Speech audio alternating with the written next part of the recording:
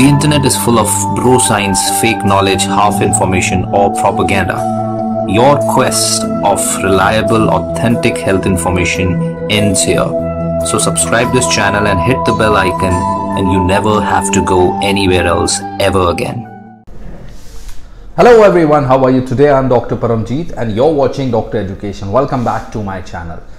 Friends, we have made a video on complete blood count. We have explained the complete hemogram. What is this test, how it is done, why it is done, what are the risks, what are the benefits, and what all things we can actually interpret. In short, we have already discussed. Now we are going to discuss what happens in individual results, like one thing at a time. So what happens if your red blood cells are in a higher number, if you have high red blood cells, or if you have a high hemoglobin level, or if you have a high hematocrit level.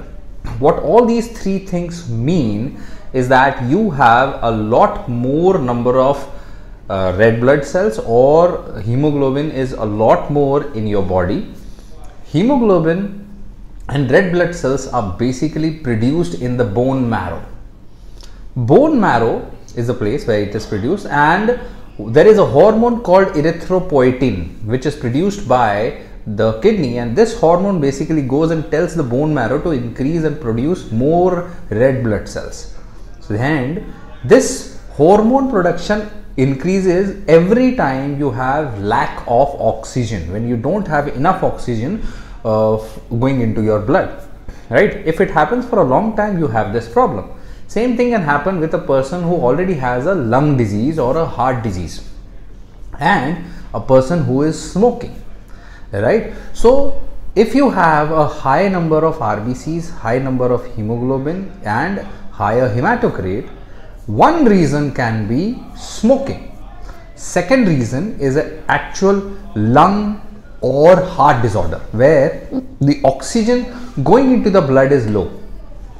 One more reason for this particular thing to happen is high altitude. If you are living at a high altitude, their oxygen is little low.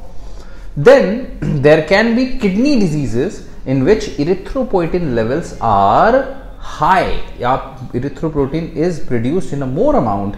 Yes, there are some diseases where erythropoietin is produced in a high amount, some kidney diseases where erythropoietin is reduced, right? So if you have a kidney disease with high erythropoietin production, your red blood cell count will increase, hemoglobin count will increase, hematocrit will increase. And if you are going in a low oxygen saturation place, your problems will increase.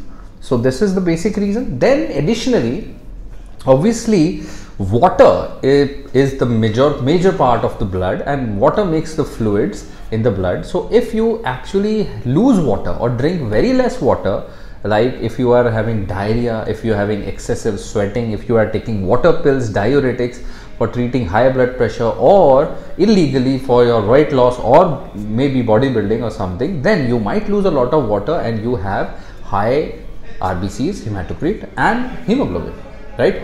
And there is one more condition which is a genetic condition in which you can have polycythemia vera. What is this? Poly means many, cythemia means the cells, which is when vera basically means blood. So there are many cells in the blood, too many cells.